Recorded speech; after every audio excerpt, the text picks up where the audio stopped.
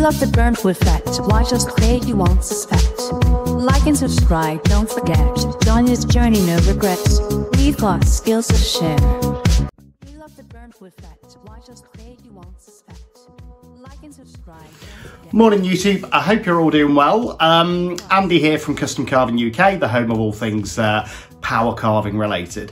And this video is going to be a little bit different, and you might not realise, but it's actually taken over a week to actually finish the project, but I'm excited to show it to you. Most of us, when we carve, we have standard random bits of wood lying around, usually quite boring, plain CLS timber or something like that. And I wanted to see, as a project, what I could do with it. I came across a couple of videos from, I think it was Blacktail Studio, where they used a really cool burnt wood effect and epoxy to make a really good finish.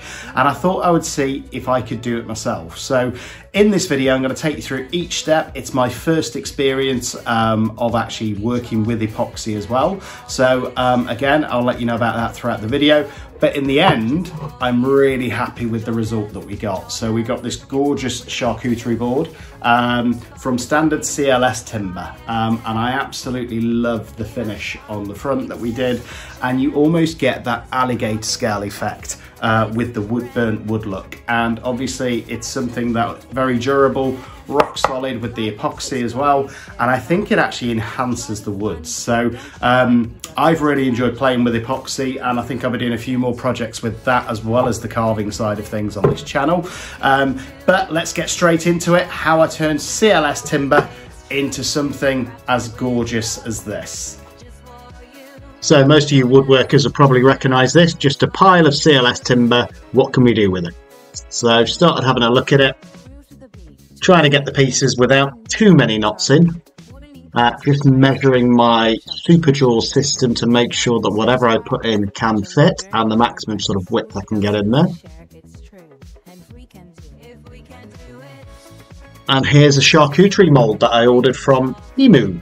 And I decided I quite like the shape, so I wanted to do something similar. So just measuring that up.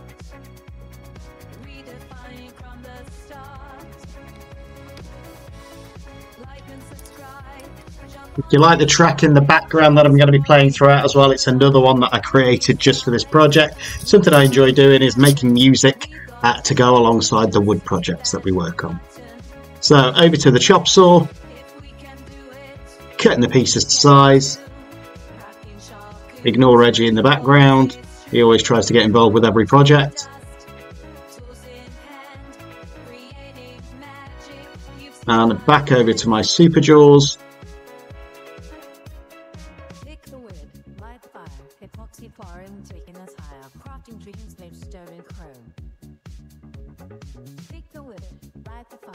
Epoxy pouring, taking us higher. Feel the rhythm, watch the spark. Burn up that thing like and subscribe. Stay in the loop. Join our family, be in our crew. Feeling the heat in our workshops glow. Crafting dreams from the ground below. And it looks like I did cut them to the right size, always a good start. Now for the glue up. And the great thing about these Superjaws is I use them a lot for log carving, but they're also great at clamping because of the pressure that they apply. So I'm just going to use this for the clamp up with an additional clamp on the end. Make sure you get plenty of wood glue on, because the worst thing that can happen in a glue up is that the boards break apart.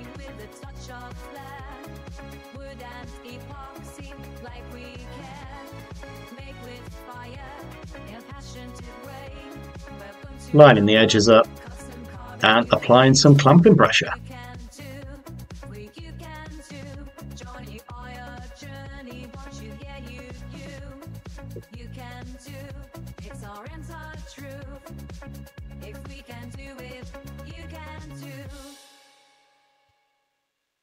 We love the burnt wood effect, why just create you won't suspect. Like and subscribe, don't forget. Join this journey, no regrets. We've got skills to share. It's true. And if we can do it, you can too. There we go, now that's dry. Taking this mould out. Originally I was actually going to put it in the mould, but then I had a rethink. With the cost of epoxy, I thought actually it might be a little bit cheaper just to coat it. So just drew the template out, the rough shape that I wanted, and over to the bandsaw. Made with fire, wood and epoxy. Like and subscribe. Hey, we love the burnt wood effect. If we can do it, you can too. Making charcuterie boards, it's Let us know in the comments, guys, as well, if there's any projects you want to see us make. I'm always interested to know what our subscribers actually want us to do. And we do respond to every comment. So there you go. That is the general charcuterie board shape. And I just realised at this point that if I was going to put it in the mould, I forgot to account for the mould size. So back over to the bandsaw and recutting that out. like and subscribe, share the vibe. Join the fun, don't you hype, we got tips to guide you through. If we can do it, you can too. If we can do it, you can too. Making charcuterie boards, it's true. Crafted with love. There we go, job done. It roughly fits. Now back over to the Superjaws with my Makita angle grinder and Kutzall shaping disc, just to give it a bit of texture all the way around the edges. Carving UK, it's our land. Wooden epoxy fires the light in the workshop with passion day and night. Like and subscribe, don't forget. Join this journey, no regrets. We've got skills to share, it's true. And we can do it. If we can do it, you can too. Making charcuterie boards, it's true. Cutting shapes. There we go. I can't recommend these shaping wheels enough from Kutzall, so I'll put a link in the description if anybody wants one. They are expensive, but this one's lasted me 4 years so far with no issues. Now I'm going to try and put that same texture into the front of the board, and the way I do that is by slightly rolling my angle grinder at different angles as I'm going in with the shaping wheel.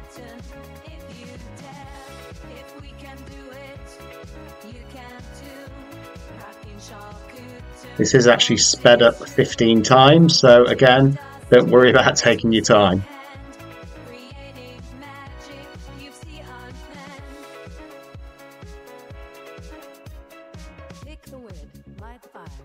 And there we go, got a nice textured effect. I realised at this point some of the bits were actually sticking out a little bit further than others, so just marked those up and went back with the angle grinder to get them all level, because at this point I was going to still put it in the mould.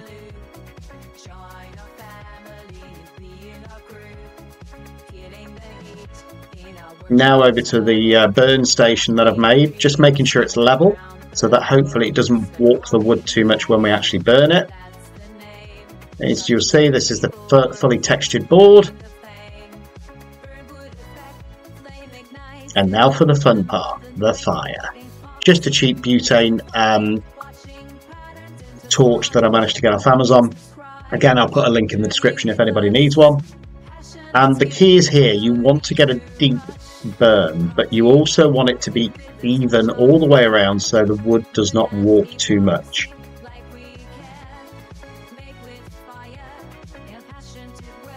And for future reference, you're probably better off doing this on some sort of stone rather than using wood, because the wood that I used actually burned quite significantly, as well as the charcuterie board.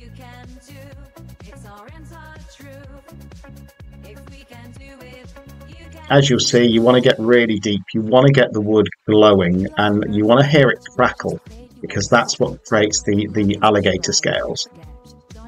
Just as an afterthought here, guys, as well, I did create a full music video for the track as well, so I'll include that at the end. Enjoy.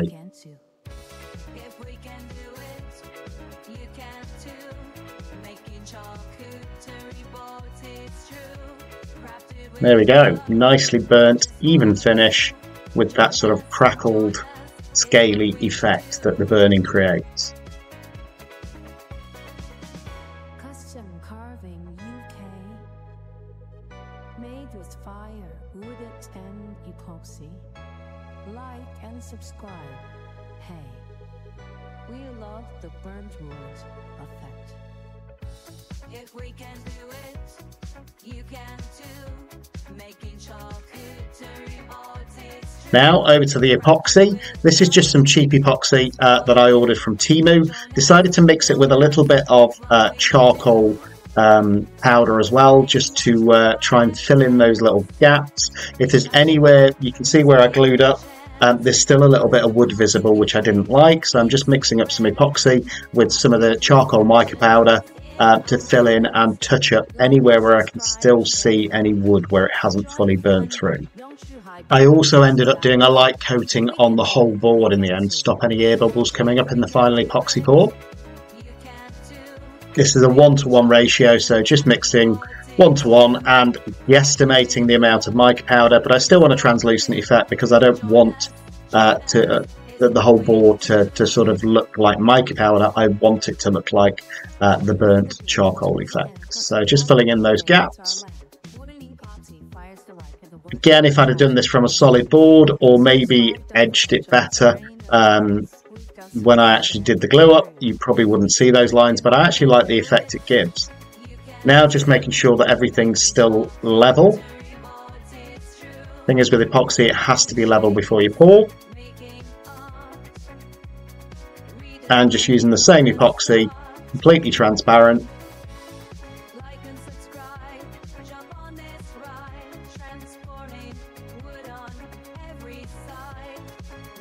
All over the board. And then just mixing it around with my fingers. Make sure you don't forget the edges, otherwise it will look a bit poor when you finish the result, but I can already start to see that this is going to look great. Make sure you wear gloves because it will burn. Make sure you wear your respirator.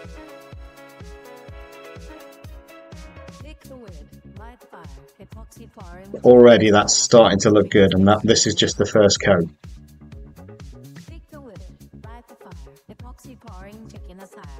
Now leave that for 24 hours. I actually found a Tupperware container was probably the best way to stop any dust getting to it.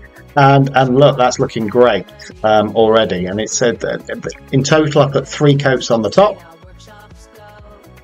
I'm just going to hop in now and say that although it might surprise you, but 95% of the people that view these videos don't actually subscribe to the channel. Please subscribe to the channel. It helps us grow, helps us keep this content coming. It takes 2 seconds of your time, and you will also get notifications if you put them on of every time we release a new video. Back to the video. Okay, back to the project, and now to do something with the back. You can see the little driplets where the epoxies come through, and also I think the top handle part rested on the container. So just decided at this point to sand everything back from the wood, protecting the front, but literally just sanded everything back down to a 320 grit on the back, and decided to finish everything off with mineral oil.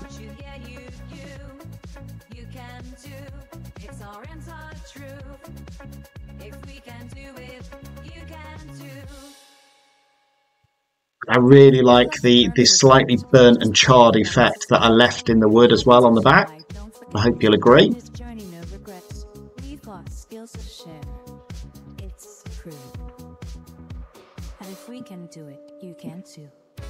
You see, I'm just protecting the front with some microfiber cloths because the last thing I want is to scratch that front after we've spent all of that time and days of waiting for the epoxy to dry.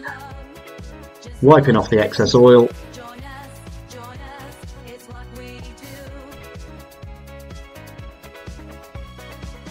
And now to apply the mineral oil to the front. Look at that sheen.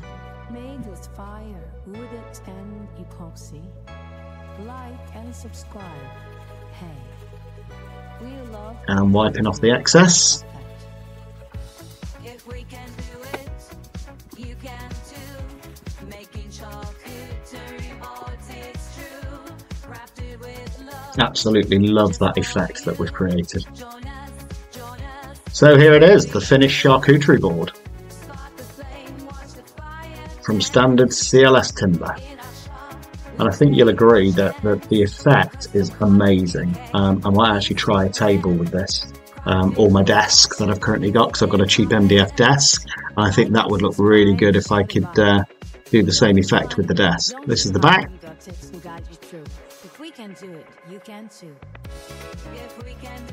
And there you have it. Beautiful charcuterie board. Took about a week because of the delay in waiting for the epoxy to dry, The one I used took 24 hours between coat, but I hope you'll agree, the end result looks amazing. Let us know your thoughts in comments, like and share it. Let's get a few more eyes on this and try it yourselves. You know, I'll be keen to see what you guys can actually make. But really happy with the result. Don't forget, stay tuned for more videos coming up to custom carving, and we'll see you on the next one. Now here's the music video. We love the burnt with fat. Why just create you won't suspect? Like and subscribe, don't forget.